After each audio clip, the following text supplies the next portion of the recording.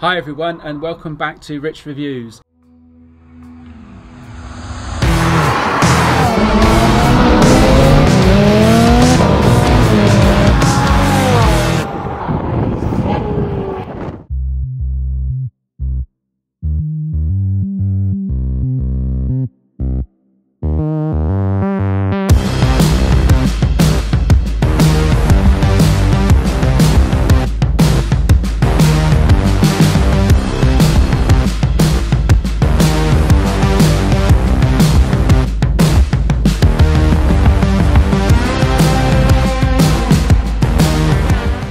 Welcome to a lovely dreary day in the UK. Sun's gone down. We haven't got the sun anymore, so it's a bit cold, a bit chilly, hence the big coats. But we're full of beans and keen to provide you with the next video in the series on the Ferrari 458. And today we're going to talk to you about the mid-engine Ferrari V8, from the inception, so the models where the V8 began, and then to the progressing up to the 458. So the V8 started in the 308, in the Ferrari 308. It was first inception was actually transverse. It wasn't longitudinal. It's a transverse V8 engine introduced in the Ferrari 308. Now, a lot of people think that it was introduced in the Dino 206. Ferrari produced, more on that in a minute, the Dino 206 and the 246 GT. Now, it was actually, there was 2 points there that I can raise about that. Number one, it wasn't actually V8, it was a V6, so the V8 was never actually introduced in the 206 and 246. There were different derivatives of the Dino where the Ferrari was introduced, but it wasn't in those models, which is the Dino that we know and we love. And the other part is, of course, is that Dino wasn't Ferrari. Dino was a brand in itself. Enzo created the Dino brand to commemorate his son's death, and to actually celebrate his son's life, if you like, and also because he wasn't happy introducing a V6 into a Ferrari branded car, so he actually created the Dino brand. And the Dino is actually a separate brand. It isn't Ferrari. It was created and produced by Ferrari, but it wasn't actually Ferrari. It was a separate brand that ran in parallel to Ferrari and transitioned across at one stage. More on that in a minute.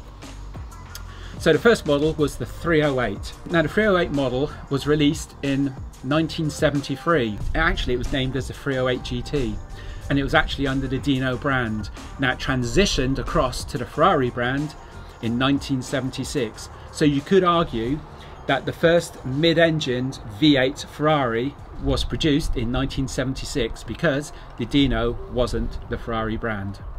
Now the 308 introduced the flat plane crank into the engine. For those who don't understand what the flat plane crank is, in effect it means that the journal, if you led the crank down, apart from obviously each end bearing section, the actual flat plane crank, the actual journals are flat. The flat plane crank is important because it produces that Ferrari howl, or it helps to produce that Ferrari howl. And that sound is ever so significant to Ferrari V8s. And that was the introduction of the flat plane crank, which actually is still evident now. It's still introduced and still carries forward in the V8 engines. Now the naming convention of the Ferraris was introduced in the 308 to begin with. It did actually change later on, but it stayed with the Ferrari model numbers. It stayed with the model names for a while. So the 308 means and references 3.0, so it's actually a 2.9 litre engine, but actually they called it the 3.0, and of course it was a V8, hence the 8. So 308, 3.0 engine, litre and 8, the V8.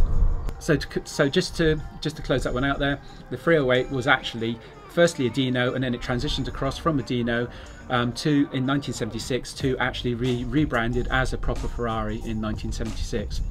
3 litre and was a V8, hence the 308, 3 litre and a V8.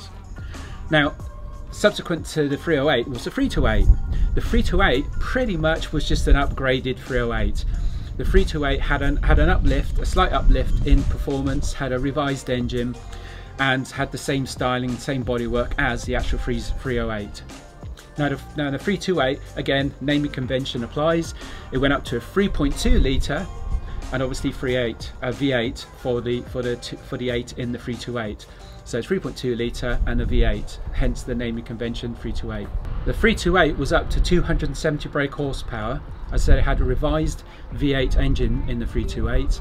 Still had the flat plane crank, which stayed as say with all the models going forward. And the naming convention kept with the 3.2 litre and the V8, hence the 3 and the 2 and the 8 in the model name. And 348 came after the 328. The 348 was quite a transition from the 328. People will remember or be nostalgic for the 348 because of its very direct steering. It's very pointy on the steering, very direct. So as one of the key positives of the 348 was its steering. There are lots of other issues with the 348, or they've been pretty much taken on board now and accepted, and the 348's has a lot more love for it now. But back in the day, it was pretty much disliked because mostly I think because of the model that came after it, 355. Now the 348, keeping the same naming convention, had the 3.4 litre, and obviously it was a V8, and it kept the same flat plane crank design, and it was 316 brake horsepower, so it was up from 270 brake horsepower to 316 brake horsepower, so quite an advancement and quite an improvement on the actual engine capability there. And as I said, the 348 had quite direct steering. That was the main feature that the 348 was known for. Now downstream or upstream, whichever way you want to look at it, from the 348 was of course the historically renowned 355. And the 355 changed the naming convention. The 355 was a massive improvement on the 348. It was in effect one of those big major steps that Ferrari makes in their models when they really up the game. So the 355 was quite a substantial design change to the 348. Still flat plane crank, but it had that phenomenal engine in there, that engine that howls up to 8,500 RPM. Now the 355 naming convention relates to 3.5 for 3.5 litre, but the 5 at the end relates to the innovative feature of the 355, which meant that it had 5 valves per cylinder. Now the extra fifth valve was actually an additional inlet valve. The brake horsepower on the 355 was up to 385. So it was up from the 348's brake horsepower 316 to 385. And of course, that glorious howl that wailed upwards of around 6,000 RPM to 8,500 RPM, where it redlined. The 355 obviously was one of the substantial models in the Ferrari lineup and is still revered today. 355 is well sought after. I myself was very keen on purchasing a 355, but the maintenance struggles, if you like to call it that, you know, just put it out of the option list for me, and hence why I chose the 458. Downstream from the 355 is the 360. Again, same naming convention with the 355, obviously not with the valve side of things. 3.6 meaning 3.6 litre, and the performance was up to 400 brake horsepower in the 360. Again, a longitudinal mounted engine, so no longer transverse engine like it was in the 328, and still a flat plane crank.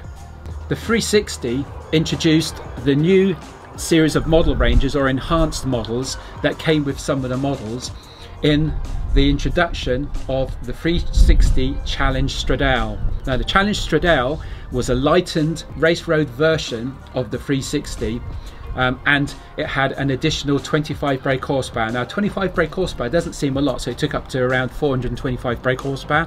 Doesn't seem a lot, but the car was substantially lightened and substantially modified for the track, which substantially enhanced its performance. So faster changing gears, obviously higher, more performant engine, a better revving as well. I think the flywheel was lightened as well, but still the same design of engine as it was in the 355, but no longer the same characteristics of the 355. The 355 was released in 1994, and the 360 was released in 1999. So downstream from the 360 is of course the 430. The 430 was released in 2004 and had 490 brake horsepower. Now again, the same as with the 360 Challenge Stradale, there was an enhanced road racer version of the 430 produced, and this was called the Scuderia. The Scuderia, again, a lightened version similar to the 360's Challenge Stradale. The Scuderia was a lightened version of the 430 road vehicle, whereas the 430 Scuderia was a road vehicle, but it was a road racer. and it was upped in brake horsepower from 490 to 503, around 503, 505 brake horsepower.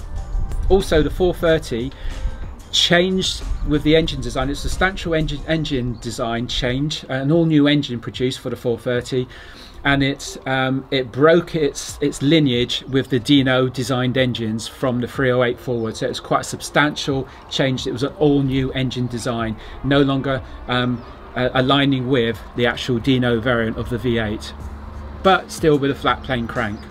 There was also an additional model that was produced, a variant of the Scuderia, and it was called the 430 Scuderia 16M. This was in effect a drop head version, so it was an open top version of the Scuderia.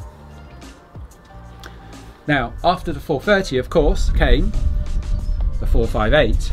Now, the 458 was released in 2009 and progressed on to 2015 with all its different model types. Now, the standard models of the 458, the Italia and the Spider, produce 562 brake horsepower, and they rev to that wacky red line of 9,000, which of course helped to produce the wail that you get with a 458. Now, there's two special models that were produced also for the 458.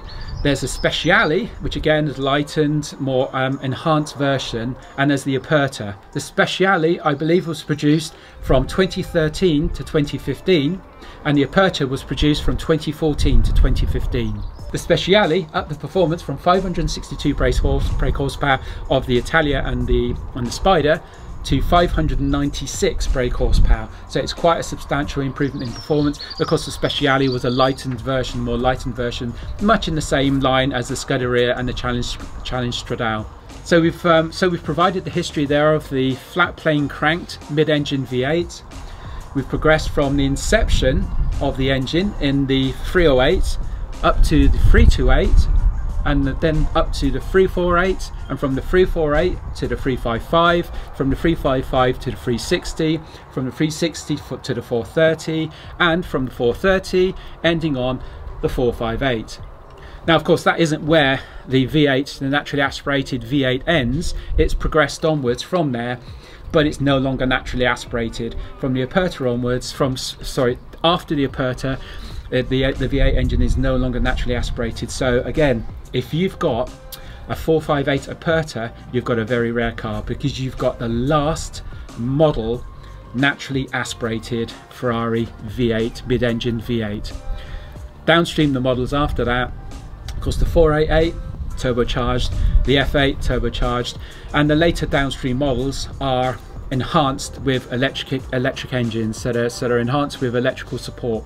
The whole field is changing, hence one of the major reasons why I purchased a 458, the last of the naturally aspirated V8 engines, mid-engine V8s of the Ferrari.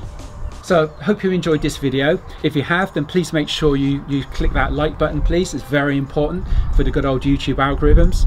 We're looking to grow the channel this year. We want to get at least 1,000 subscribers this year, so that's our real key focus. So please help us in that by subscribing if you're not subscribed already.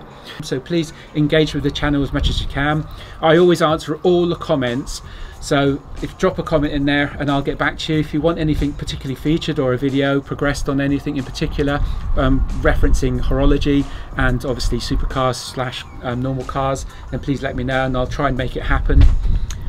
Thanks a lot for watching, guys. Take care, and we'll see you in the next video.